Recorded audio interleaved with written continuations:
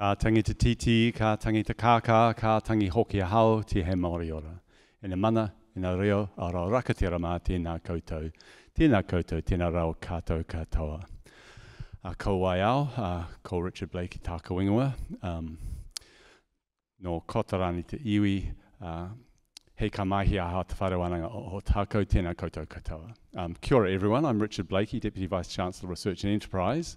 And it's my very great pleasure and duty to welcome you here tonight to this inaugural professorial lecture for Alex McLellan. I'll give a brief mihi whakatau. Tēnei te raro o te maru o ka mana whenua. Ka te māmoe waitaha kaitahu no mai hara mai tauti mai. I stand under the umbrella of the people of this place, ka te māmoe waitaha and kaitahu, to welcome you here. Ki te whare tūnei, tēnā koe, tūtonu, to the house that stands here, greetings and may you stand forever. Ina mata haere hoki atu rā ki te pō, and to those that have passed, may you go in peace as you go into darkness. And I think with Alex's talk tonight about research that leads to advances in awful diseases such as cancer, can we remember those that have been lost before their time to such diseases and recognise the value of the research that we do here and around the world to make sure that that happens as little as possible in the future. And greetings to everyone. Ko rangatira ehoraki professors, Priest, PVC Health Sciences, Matthew Smith, Dean, BMS, Professor Cook, Head of Department of Microbiology and Immunology, tēnā koutou, and in particular to Professor McLellan, tēnā koe, welcome and greetings to this good occasion for you and your whānau, and tēnā koe, tēnā koutou to your family and friends. Harry and Lawrence, I think, your son and partner are here, and I believe Dave and Jan, in-laws, are in for attendance as well. So welcome to you all. I hope you enjoy the evening. And to those online, no mai hara mai, welcome. It's a beautiful evening here in Dunedin. If you're from somewhere else, you're missing great weather. As always, it's sunny every day, so please come down and visit us. Finally, ki te ehoraki kei mahi te wharewananga o tākou, tēnā koutou, to the academic staff and professional staff here at the university. Welcome. Ki te manahiri, ki te otopoti, te waipounamu, te Aotearoa, o te howe whā, no mai hara mai, welcome. To those other visitors that we've got from the Dunedin community, from other parts of the South Island, from New Zealand and around the Four Winds, it's also my great pleasure to welcome you here tonight. My role is to give a brief introduction to what an IPL is, and then hand over to Professor Matthew Smith, who will present Alex for his professorial lecture. These are very simply a celebration of the academic achievement of our best and brightest staff who have worked hard to achieve the pinnacle promotion in our academic ranks, the promotion to professor. This is not a promotion that everyone gets to in their career, and that's fine. It's not an expected point, but it's a point that requires demonstration of outstanding abilities measured against international standards. International referees are used to assess our promotion applications for professor in all aspects of academic life, in teaching, in research, and in service. Not only performance at a higher standard, but leadership is expected. You'll hear from Professor Matthew Smith more of the detail of Alex's career that has led to that and the leadership he has demonstrated. But I just want to highlight that, Alex, you are a very popular and effective supervisor at all levels. The fact that you take students into your lab as undergraduates, as honours students, as PG, DIP, Masters and PhD students, talks to your care for that research progression. Your teaching is outstanding and wide-ranging. The fact that you teach into some of our largest first-year classes and then up to and including very specialised 400-level classes shows and demonstrates your clear abilities. And in looking at your research performance, you are extremely successful and, I should say, a very sought after collaborator, and it's collaborative efforts that lead to the advances that I'm sure we'll hear about tonight. So on behalf of the University of Otago, please accept our congratulations for this well-deserved promotion. A little bit delayed in you giving your IPL, I know. And as I welcome up Professor Matasu-Smith, please join me in congratulating you with some applause. Thank you very much.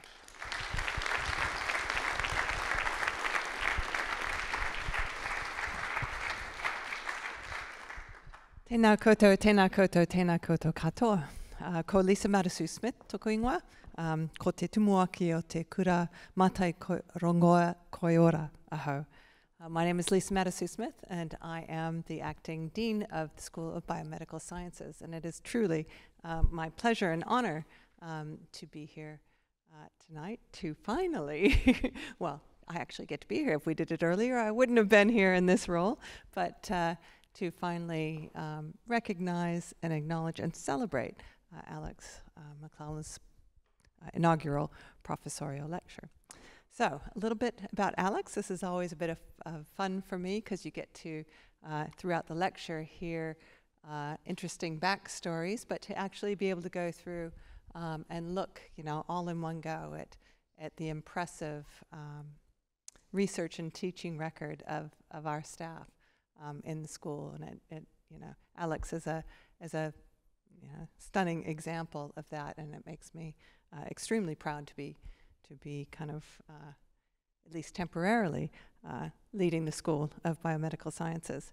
So Alex received his BSc at Canterbury in 1989 and went on to do an MSc at Canterbury, which he finished in 1992, and then took a few years, but eventually came to the University of Otago and was awarded his PhD in 1998. He then went off to do a postdoc in Germany in the Department of Dermatology at the University of Würzburg in Germany.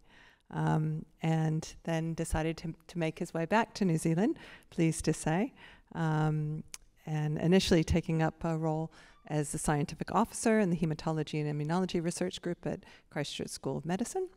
And in 2003, we're glad to say that he came here to the University of Otago here in Dunedin as a lecturer. And 2006 was appointed to senior lecturer, 2011 to associate professor, and in 2019 to professor. So you're wearing it well, and it's really lovely to finally, fourth time lucky, get to actually have you presenting your inaugural professorial lecture. So as we will hear, Alex's general background is in immunology, cell biology, and diagnostic developments.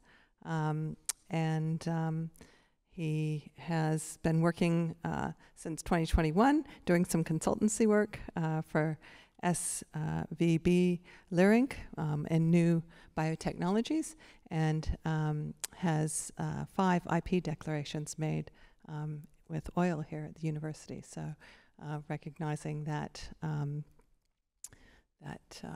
additional side of his teaching and research. He has over 76 peer-reviewed publications to date, and very impressive international peer-reviewed journals.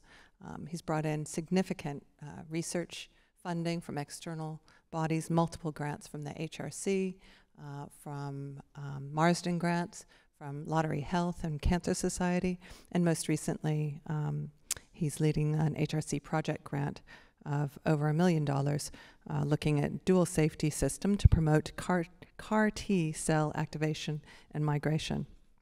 As we've heard, Alex teaches at all levels in the school and across the university in our huge stage 1 papers and all the way through to 400 level.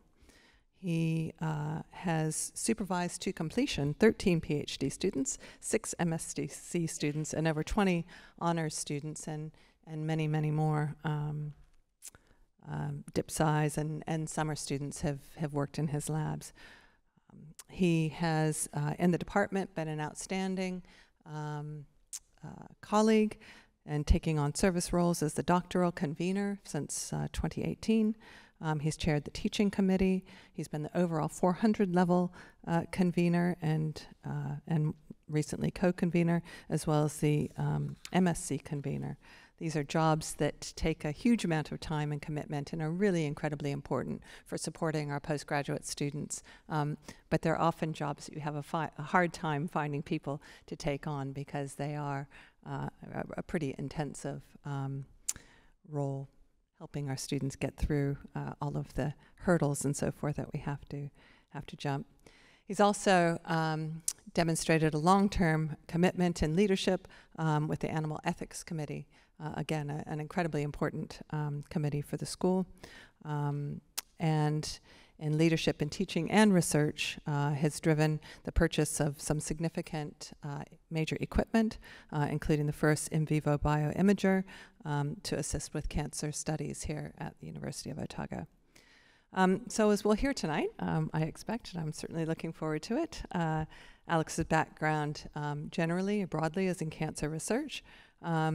And when he took up his position here at Otago, he continued to work in antigen presentation and cancer, but then stumbled upon, which will be interesting to hear, and clarified the role of cancer cells in activating the coagulation cascade. In 2015, he reinvigorated his research direction into molecular biology to allow transfer of anti-cancer genes into T cells using retroviral and transposon techniques, and now produces recombinant proteins, including therapeutic antibodies. His research on genetic sequences enabled a new platform to improve the ability of mRNA vaccines for T cell receptors, and I think we all certainly appreciate the significance of that these days. So, sit back. It sounds like we are indeed in for a bit of a ride to hear about passengers in blood and skin, natural and engineered immune cells. So join me in welcoming Professor Alex McLellan to his IPL.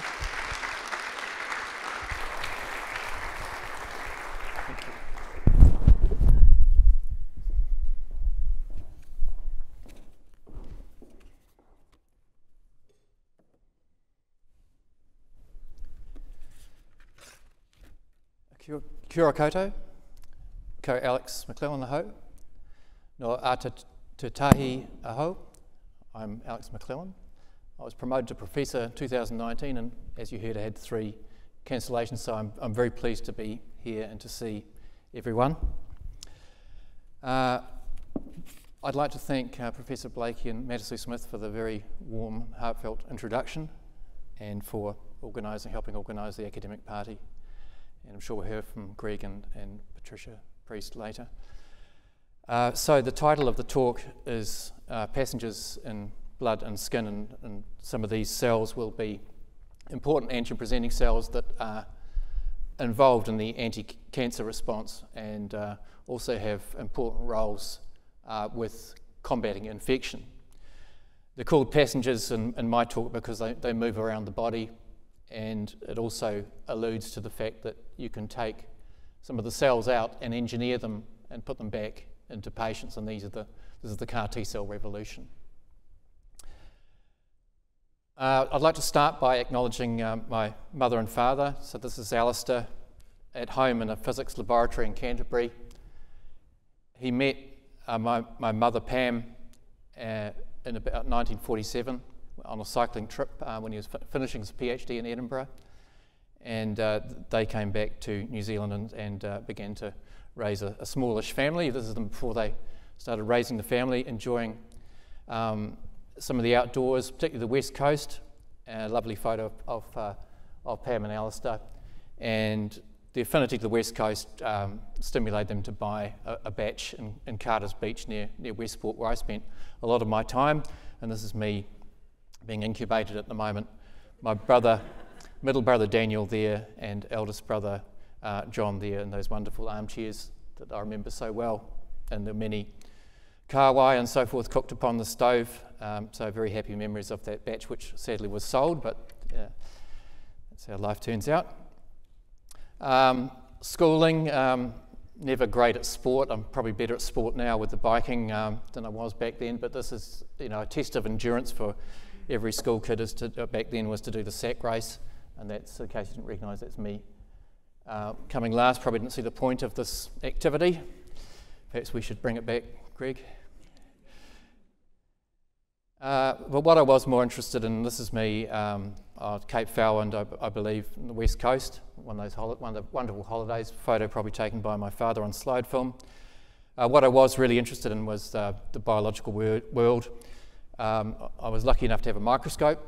I think that was released from the university, it's no longer required. It was perfect for observing paramecium and hydra and rotifers and the battle going on in the pond life, if you like. So I'd go down with jars to tributaries of the Avon River and collect samples and spend hours watching those. And even my very sporty friend from next door was quite interested in that and brought it up just the other day.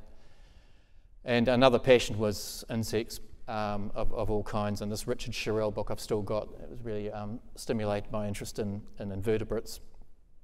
And my father would bring home recycled notebooks. These were from students that had dropped out.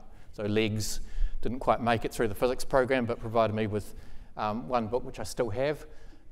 So I would note the hatching of butterflies such as red admirals in great detail, using powers of observational science only. What I wasn't aware of, although I wanted to be a scientist, was the problems of science. It's cutthroat. You need a high tolerance for failure, and you might not get all the data you require, and when you do, you might have to break it up to get it published into different aspects, and then in the end someone steals it. So if you like dogs, you might enjoy this video where it's a bit of role play about what science means.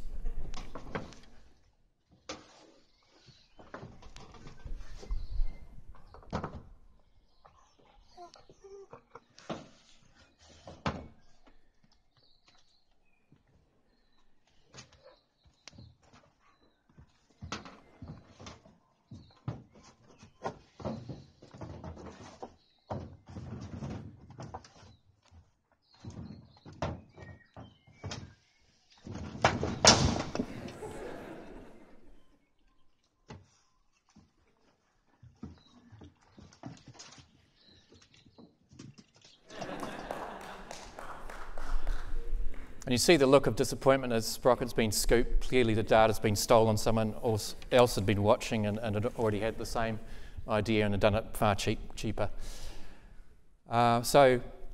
Becoming a real scientist after completing a bachelor degree was enabled by Chris Mahanty, who took me into his lab for a master's degree. Chris had a really special lab. He had an autoclave inside his lab, and this was after the MAF back then had enforced more regulations about biocontrol and so forth. So Chris was an expert and was Harvard trained in the genetics of many types of different bacteria, and had many different interests in radiation damage of eukaryotes and so forth. He's a very interesting man. He lives, in fact, I've been in correspondence with him recently to get the photo, and is happily retired over in Sydney. Chris noted very early on when I was a master's student that I was a terrible public speaker. I was a bag of nerves, and doing what you should do as a supervisor, strict supervisor. You organise a talk for the Royal Society, which is more people than are here tonight, but it did cure me somewhat, but I think I found the small tutorials more intimidating than larger audiences. Let's hope that continues. But I always remember, if I get intimidated, I always remember Chris at the back of the room nodding furiously in an enthusiastic way to try and encourage me, so thanks for that, Chris. So that was completed. I think I didn't muck around much before. I was looking for a PhD, and lying around Chris's office were lots of nature journals, and then when you open a nature journal, it's multidisciplinary. And I turned to the immunology pages and think, well, that's probably an area I do want to get into. And this job just came up out of the blue. It was a junior research fellow, very poorly paid in those days, of course. But it was a position offered by Derek Hart, who provided some of the first descriptions when he was in Oxford of what causes the transplant reaction. And it was known that there were these major histocompatibility molecules, but it wasn't really known what cells they were on that were inducing the graft rejection. And Derek made an unusual discovery that antibodies against MHC surprisingly prolonged the graft in the recipient. So it was a sort of contrary observation and led to the discovery of a type of white blood cell. It's called passenger because it comes in with the graft. So it's when you put a graft into a recipient, the white blood cells come in too, and the dendritic cells are the ones that have these MHC molecules on that stimulate the graft rejection, which is a bad thing. You need immunosuppressants, and you need to try and match the genetics of the MHC as closely as possible. So dendritic cells are right at the start of the immune response. So if you think of vaccines and pathogens coming in, this is probably the heaviest science we're going to get into tonight, dendritic cells handle all those, and we call those particles antigens. And those particles of antigen, which usually we think of from vaccines or invading pathogens, come into the dendritic cell, and the dendritic cell will stimulate some arms of the immune response, because white blood cells are numerous in their subset types. They'll do different jobs in the immune system. And of course you get the wonderful output there of antibodies.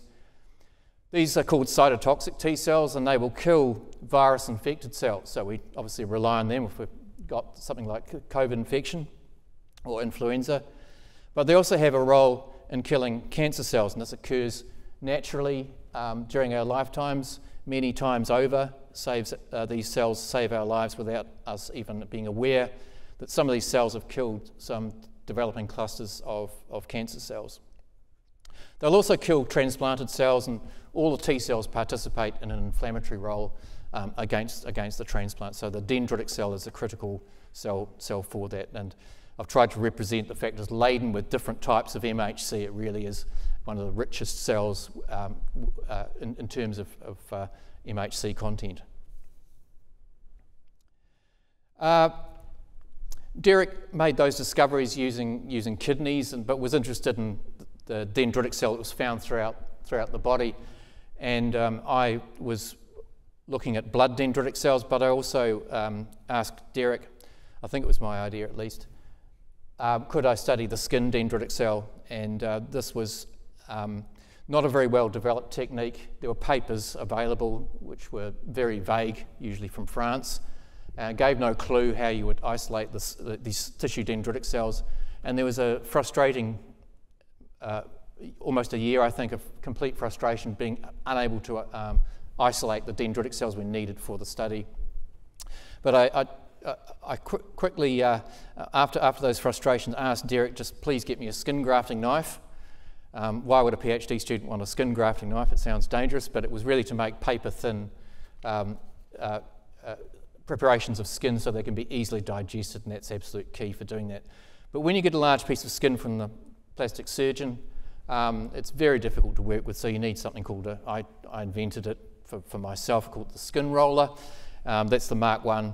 And the Mark II is, I convinced the medical engineers to get me one that will actually roll around comfortably so I can get the silver skin grafting knife, which conveniently takes razor blades, and you'll need several razor blades for each preparation of skin because skin's really tough, so you'd blunt it. But anyway, this appeared to work, and out popped these beautiful dendritic cells. So I was very, very pleased when I started getting the technique working.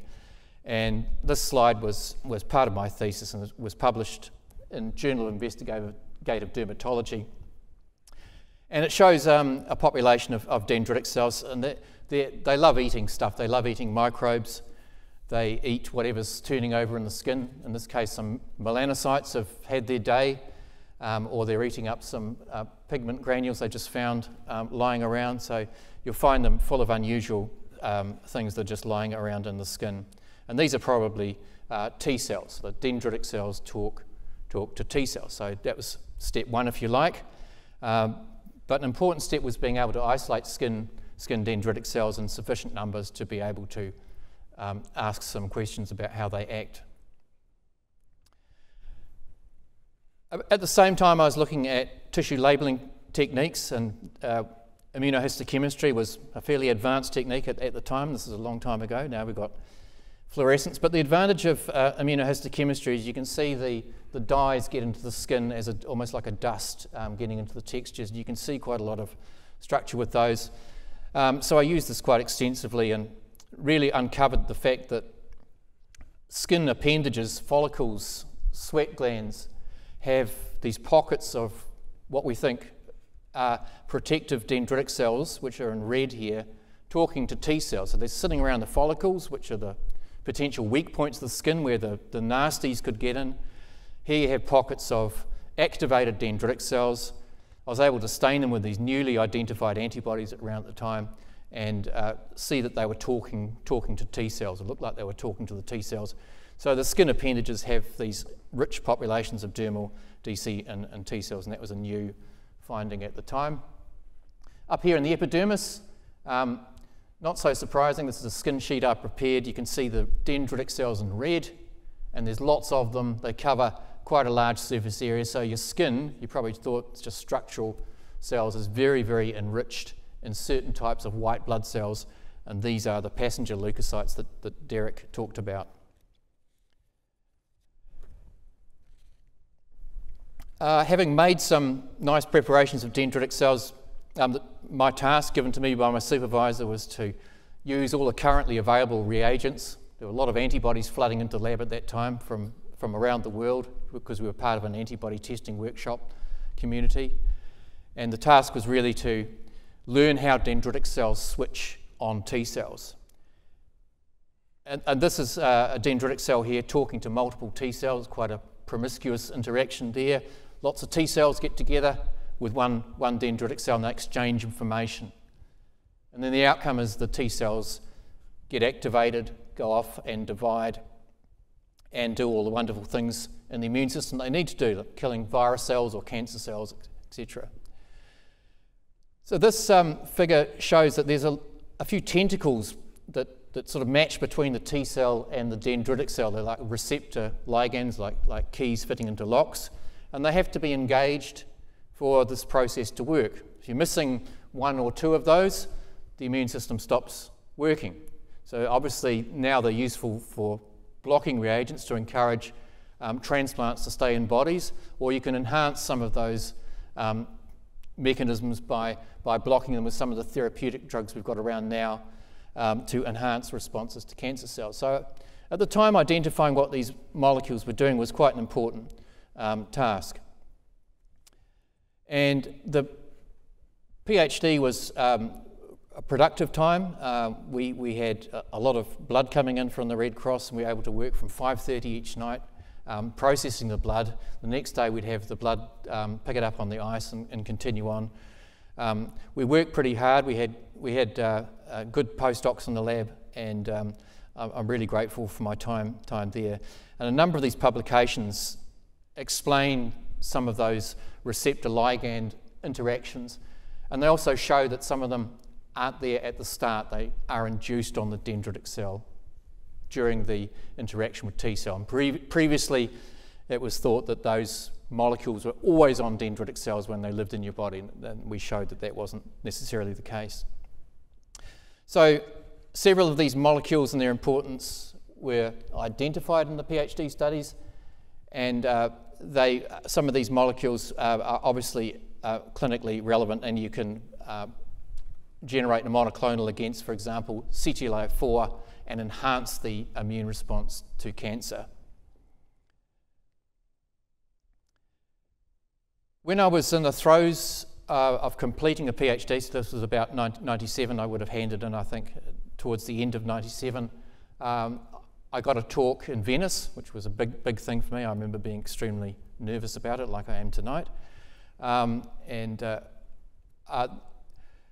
The final night, I believe it was the final night, there was a wonderful dinner at Hotel de Ban where Death in Venice was filmed. There's a von Aschenbach looking a bit shifty there as he's sitting in the lobby.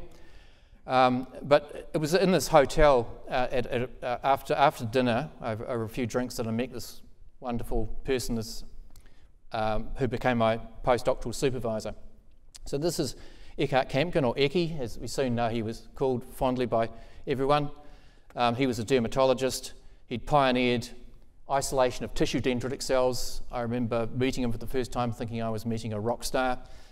He really was an amazing producer of Journal of Experimental Medicine papers on the topic of skin dendritic cells. So I was very pleased to land a postdoc with him, and we travelled quite a lot. There were a lot of conferences at the time, so this is us enjoying some wine in Austria. And another thing about Würzburg, it's a very nice city to live in if you're thinking about going over there. It's got good science, good physics, good biology. And we spent quite a lot of time there. My wife and I were alone for a time, and then Harry was born on New Year's Day, and that was about in the year that we left Würzburg. So we produced a German baby. He's not quite German because he's got New Zealand parents, but it was also productive in that regard. So some of the work was really looking at dendritic cells, and we described subsets of dendritic cells, clarified their function. These are just some photographs of different subsets of dendritic cells. Confusingly, they've got names like CD4 and CD8, which you might associate with T cells if you knew about immunology, and that just goes to show how confusing immunology is. But dendritic cells also have some of these markers on their surface. There was a little bit of confusion about their functions, and I believe we clarified some of that with some of the publications, showing that those functions have different responses in stimulating T cells, and they were not all what people had previously proposed they would be. So again, a productive time, just being able to sit in the lab and not be too bothered with admin and teaching and all the other things that happen in the university when you grow up, but just again working hard with good support from Eki and the technical staff. So these publications were really involved with dendritic cell subsets, dendritic cell death, because dendritic cells have a lifespan. They're primary cells, so they don't last forever, and it was looking at new ways that they could die. So the main findings were that subsets of dendritic cells have different capacity to stimulate different T cells, so that was an important finding. And the study ruled out some previously proposed mechanisms for those differences.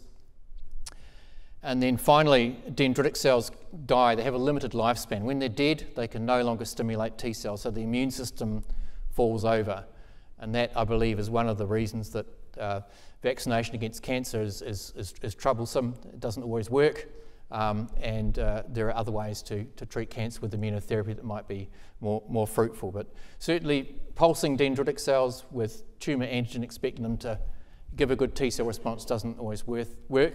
They have limited lifespans. So after a period as a scientific officer, which Lisa Madasu-Smith alluded to, I was lucky enough to land a job as a lecturer in the Department of Microbiology and Immunology, and this is me on the 7th floor lab, which now is run by Matlub Hussain. And this is before it was commissioned, obviously, because we're not wearing lab coats, but there's a young Harry there getting a bird's eye view, probably of some tumour cells, not pond life, I'd imagine at the time, and my wife, Lawrence Fernley, there. This is dating me, isn't it? A wonderful view in that office. Sadly, I had to go down to the 4th floor. My parents, Pam and Alistair, there, so a little bit older there, very pleased to see us back, as was Sputnik the dog, now deceased. This is a little bit further down the track because Harry's a little bit older there, but that's us in Christchurch. Photo taken by my wonderful mother-in-law, Wendy Fernley. And returning to Otago, it's always difficult when you come back from a postdoc. What do you work on? Do you just carry the old baggage from your postdoc and bang on that till you can no longer get grant funding, or do you try something new? So I did a little bit of both. This was something new. So when you have cells and they're growing in the lab, you throw away the culture fluid when you harvest them. But that culture fluid's got some really interesting things in it that we started to pay attention to.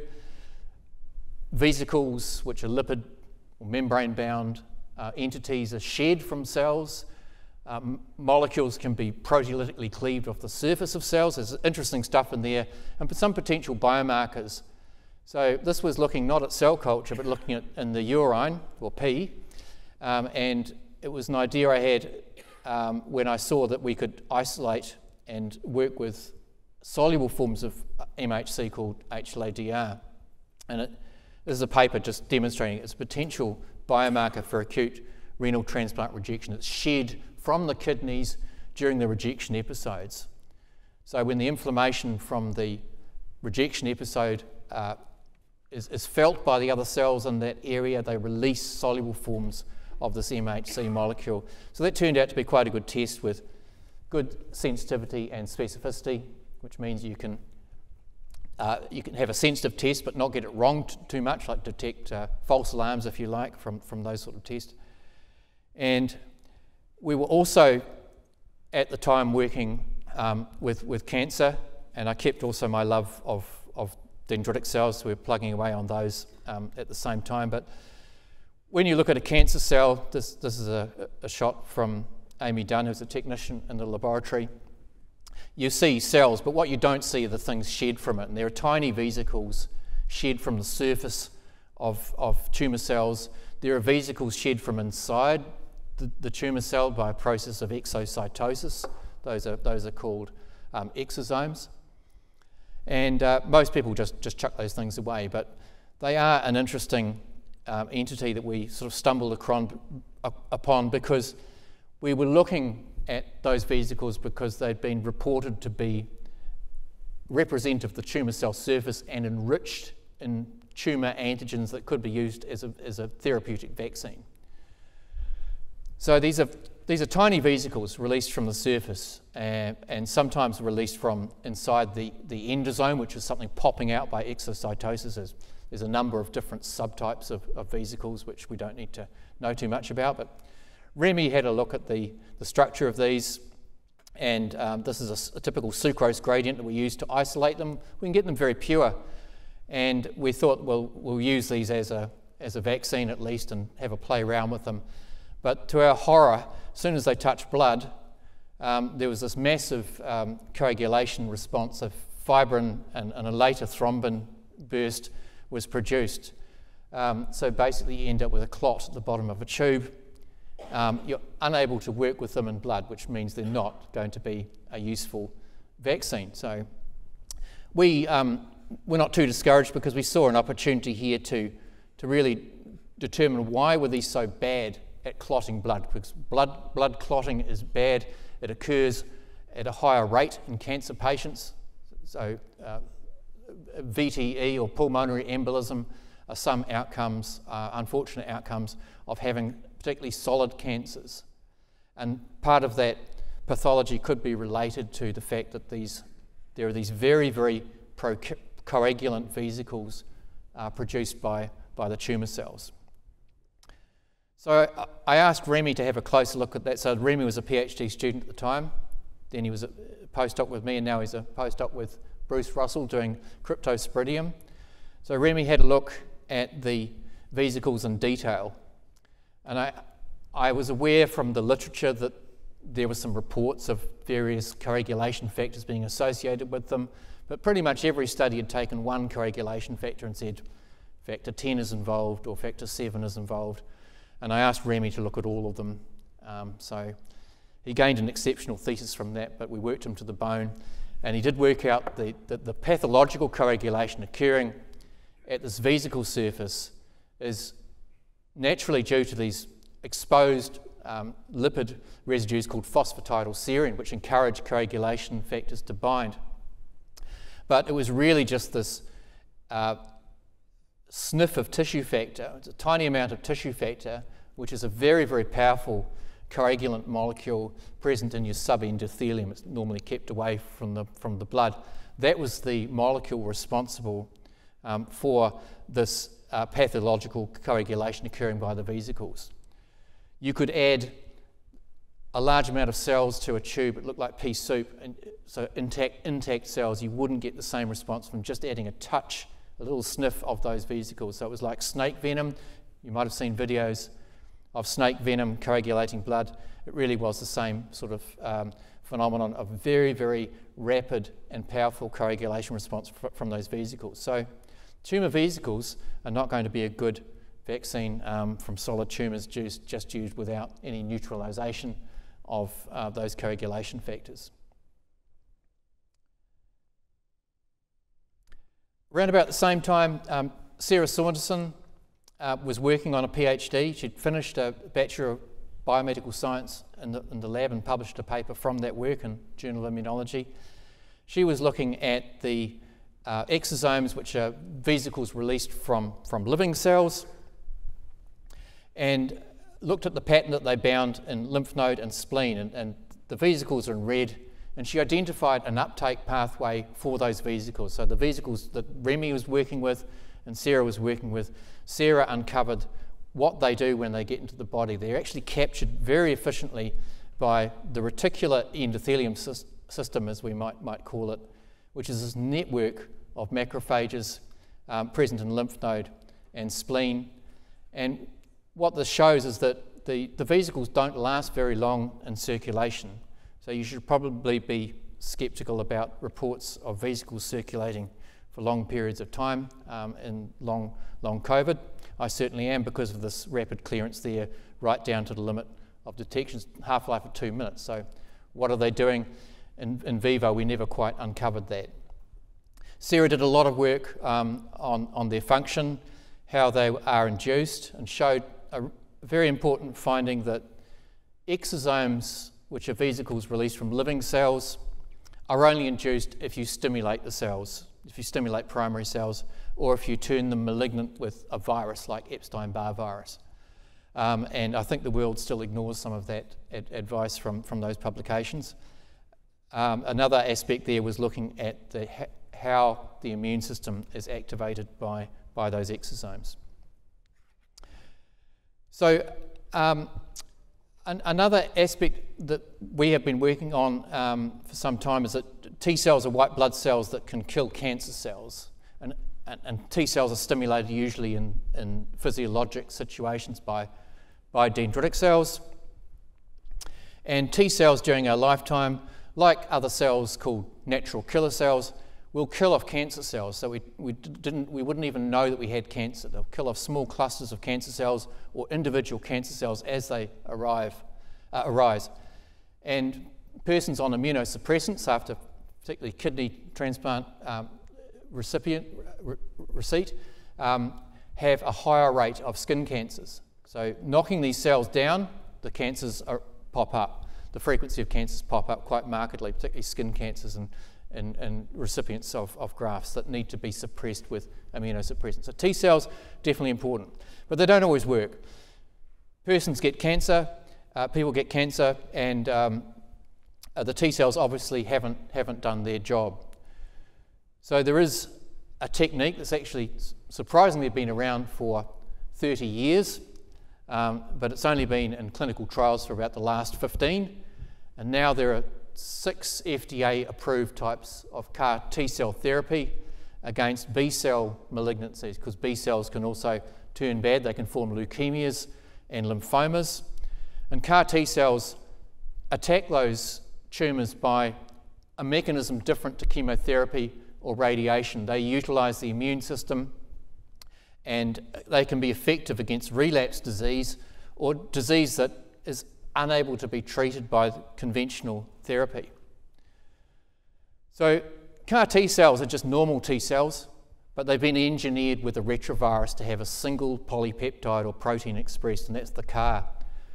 And the CAR will bind to surface antigens on the cancer cell.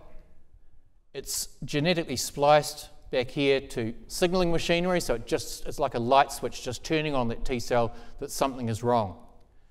There are many of those domains that I studied in my PhD. Just the cytoplasmic domains have been popped in here to enable T cell signaling. So just triggering of this antibody molecule here triggers T cell activation and will kill the cancers. Those are CAR T cells, and they're very effective against B cell malignancies. We've been interested in taking the CAR T cell, using it against the more difficult to treat solid tumours. And one of the problems with working with CAR T cells is, if you look in the physiologic T cell expansion, what happens all the time in your bodies when you get infection, T cells will divide and form these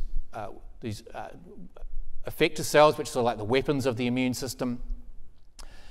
But with CAR T cells, it's a bit more complicated. There's a few potential roadblocks along the way. You have to take the T cells out of the patient, grow them up, put the CAR cassette into them using a retrovirus, and then inject them back into a patient that may not be feeling particularly well and has certainly had some conditioning therapy, chemotherapy.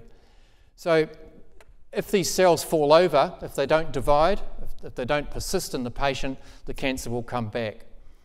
So it's really important to work out ways to encourage the CAR T cells to persist within the body, and that's what we're looking at, ways to modify the CAR T cells to get the best CAR T cell product. And there's a little bit of room in the CAR T cell cassette to put some extra bits and pieces, and usually that's one extra gene which will increase the activity of the CAR T cell. So helping us in a large way was the arrival of a student from Iran who'd been working at the Tehran Stem Cell Institute, was already skilled in stem cells, retrovirus technology, molecular biology. Wow, what a PhD student to get in. It's like they've already done their PhD. So Ali contributed in a major way to finding out ways to get those CAR T cells to persist and not die and hang around for long periods of time so they might be able to treat the tumour. So in a short period of time, I just want to highlight Ali's contribution to our program. These are the papers he is co-author on. He worked on new systems to produce extra genes for the CAR T cells, these promoters, which are segments of DNA that switch on the transcription of genes. So if you want to produce something in a CAR T cell that's extra protein, you need a good promoter.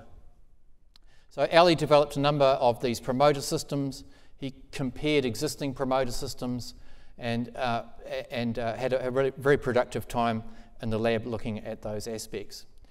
And one of the aspects we were looking at with Ali was inducible systems. If you want to switch on an extra gene for a CAR T cell, probably it's better not to switch it on all the time.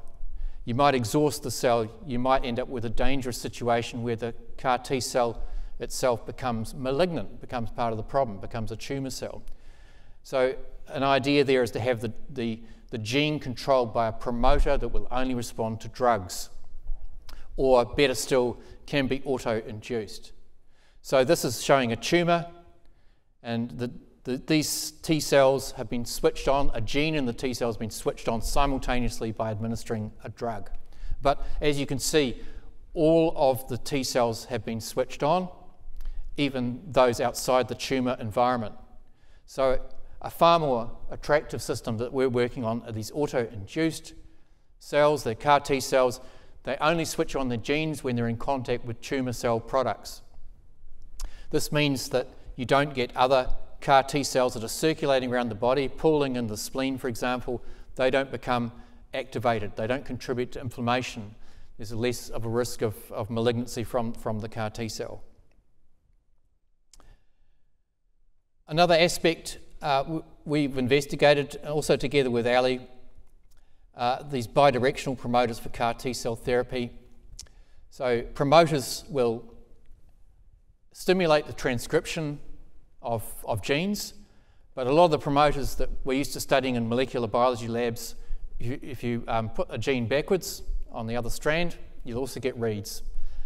So you can get very, very efficient gene expression from some of those standard gene promoters that people are using, and that's great because you can get 2 CARs produced with just a minimal amount of DNA going into a retrovirus, so you still got a workable system for transducing T cells. So this is an example of what we're working on at the moment. It's a CAR that has a double hit for a tumour cell.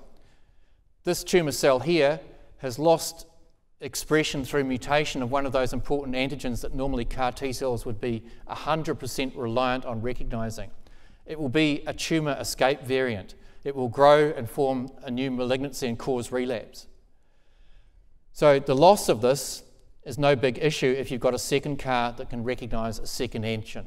And for both of those antigens to be mutated on the tumour cell is much less likely event. So Those promoter systems are really important aspects of our current investigations, and some of the papers published by Ali during his PhD look at the bidirectionality of those promoters to get a nice little compact system for inducing CAR T-cell activity.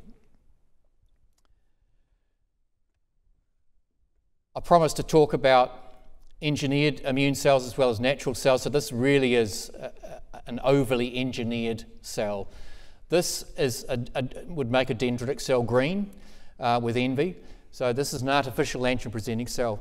So artificial antigen-presenting cells become useful when you can put in multiple stimulator molecules. Those ligands that I was looking at in my PhD, you can put them in as a single gene, one after the other. And Sarah Saunderson's done a wonderful job of making these artificial antigen-presenting cells that we've got in the lab. And they have a high expression of individual molecules designed to stimulate T cells or natural killer cells. And so you can use them for expanding cells before you put them back into a patient. So it's a real issue with some cells, in particular CAR NK cells are very, very difficult to expand. Artificial antigen-presenting cells can be used to expand those cells from blood, and this is an experiment performed by Lockie Dobson. Using those artificial antigen-presenting cells, you get massive expansion of cells, enough to carry out therapy with. If you don't get expansion, you can't carry out therapy. And mostly the CAR T-cell world operates in production by stopping the production at the time you get enough to treat a 70 kilogram person, for example. So, I'd like to thank the lab as it's evolved over the years. This is an older photo. We're a little bit more depleted in numbers now. Lockie's just been added this morning. He's got a PhD scholarship. That's wonderful news this morning.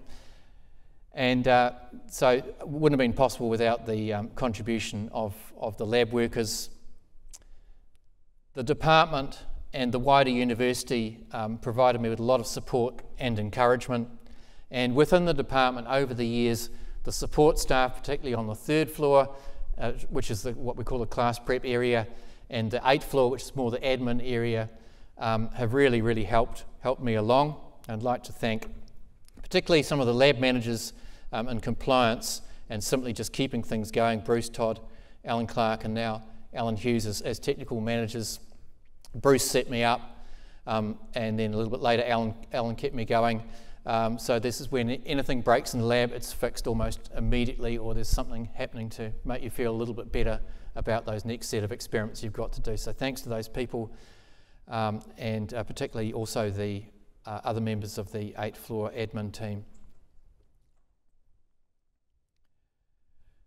Long-term staff, so it's difficult to know who to thank, but I've talked about some people tonight: Sarah Saunderson, Amy Dunn, Ali Hosseini Rad, Remy Musin, Lydia White, and Joshua Halpin, who's just starting out on the HRC grant that we've got. The immunology team, these are people that have been within the microbiology department contributing to immunology teaching, immunology research. They've helped with curriculum development, they've helped me develop my teaching portfolios, and they've been important supervisors and advisors for our postgraduate students. So many thanks to the immunology teaching team. Heads of department throughout the years, you can tell I've been here a long time. Sandy Smith hired me. Greg Cook continues to employ me at this stage. And my mentor is Chris Mahanty for the Masters, giving me the little bump I needed for public speaking. Derek Hart, together with the postdocs Barry Hock and Gary Starling, PhD. Eckhart Kampkin, and one more point I want to raise about Eki, he drove Lawrence to the hospital in the middle of the night when the taxis couldn't get up the hill because it was snowing. So he put chains on his Mercedes and drove Lawrence to hospital so Harry would arrive on time and not at home. Family, incredibly important to me, and this is just the close family. Pam and Alice, my parents, Harry, Lawrence, Sputnik now deceased, Sprocket and Bat, the dogs you saw in the video. Thank you very much to you for your support over the years. And I think that concludes the lecture.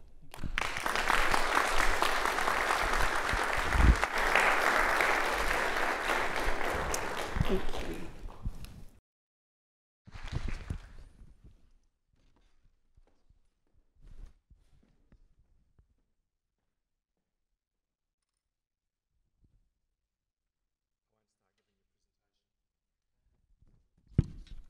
Tēnā koutou katoa.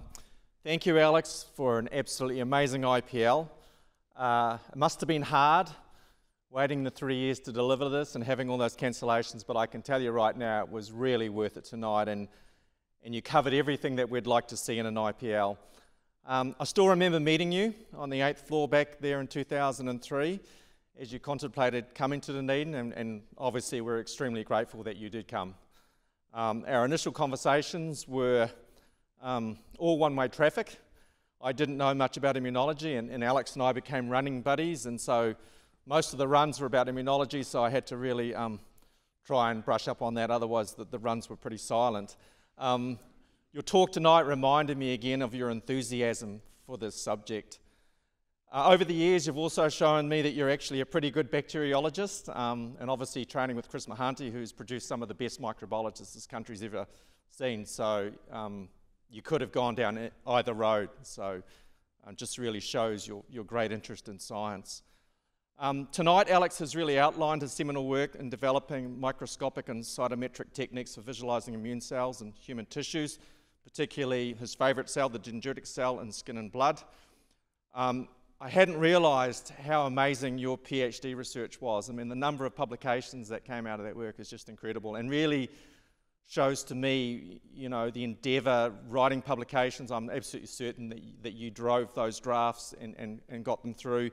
I think that was highlighted again in your postdoctoral work in Würzburg. Once again, huge number of papers uncovering new aspects on the distribution and function of dendritic cells in interaction with T cells. Just every post that you've taken, you've made it a winner. When you joined the department in 2003, you continued to work on antigen presentation in cancer and clarified the role of cancer cells in activating the coagulation cascade. You've trained a huge number of students. You've had some amazing postdocs. Probably one of the most pleasing things that's happened since I've known you, which is over 20 years, was when you said to me in 2015 that you were deciding that you were going to take a different path, and that path was to get into the molecular biology of T cells, CAR T cells. And I remember on that bike ride how enthusiastic you were about that. And I think you saw tonight, as soon as Alex segued into the CAR T cells, the elevation of the lecture and the enthusiasm went up a notch. So you can imagine then, we were no longer runners then because we were basically broken from that. So we became very good biking buddies, and quite often people would see us heading off to Signal Hill. And so, yeah, I remember that bike ride when you were saying, I'm going to get into CAR T cells, and I was extremely excited. And I've also been very impressed with how quickly that you've dominated this field in New Zealand. And basically now you're getting global recognition through all the papers that you're pumping out. Obviously, the bike rides after that became all about CAR T cells and Ali, right? So that was fantastic to share that with you. As soon as you turned your attention to that field, funding success was instant. Back-to-back HRC Explorer grants in 2017-19, followed quickly by Marsden success and HRC project success. So that just shows you sometimes that, you know, a switch to a different research area can be hugely beneficial. I thought it was an amazing opportunity, and you took it really well. As we saw, Alex has produced lots of outstanding PhD students, and it's nice to see their work highlighted and celebrated tonight. Throughout your talk, none of this should surprise you if you know Alex really well. He has an incredibly curious mind that never lets him take a break. He spends just about every night, weekends, working on problem solving, paper writing, grant writing, and that's not because he has to, it's actually because he just loves this, right? He's just so lucky to have a job and a passion that he really enjoys. He still finds time to do lab work, which I think is remarkable, and in the 20 years I've known you, the passion and fire for your topic has never diminished. Alex is no slouch. His Scopus H index of 32 is pretty amazing in this area, so that just shows you the caliber of research that he is. Not only is he a fantastic researcher, I know I'm covering some ground that you covered, Lisa, but he's also does a fantastic amount of teaching and service. And I just want to say a couple of things here, because there's a few young academics in the audience, and Alex's service has been sustained, and what I mean by sustained is that he's been the MSc convener since 2012. He was our 400 level convener for over 10 years. He leads the way in the department for course advising of students. So if you ever need to know about the rules of engagement for university students, you have to talk to Alex, because he knows it from A to Z. So I think the promotion committee should look more carefully at the word sustained, and when making these judgment calls, Alex should be their exemplar, right? This is really what sustained means. Long periods of time done to a very high level. The other important thing about Alex, I've only been his HOD for 3 years, but he never turns down an opportunity to contribute. We're very fortunate to have him as an academic in our department and university. I enjoy the passion and commitment he brings to every aspect of academic life, and he pushes us all to keep our standards high. So he's constantly grinding at you to make sure that you don't drop your standards. So thank you, Alex. I mean, you really care about what's going on. Lastly, I just want to thank Harry and Lawrence. Patch and Sprocket are not here tonight, but it's good to see them featuring. So thank you for sharing Alex with us. I hope this evening will be a fitting celebration to recognise what an amazing academic Alex is. Congratulations, Alex. Thanks for your friendship. Thanks for giving me lots of your old bike parts and biking adventures. So long may that continue, and all the best for the future. There's still a long way to go. So thank you very much.